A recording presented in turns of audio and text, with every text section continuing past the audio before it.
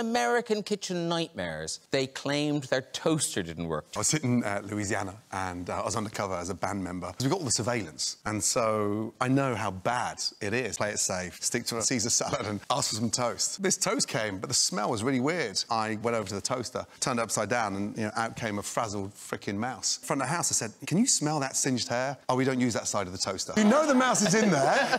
The toaster this side is broke. Seriously?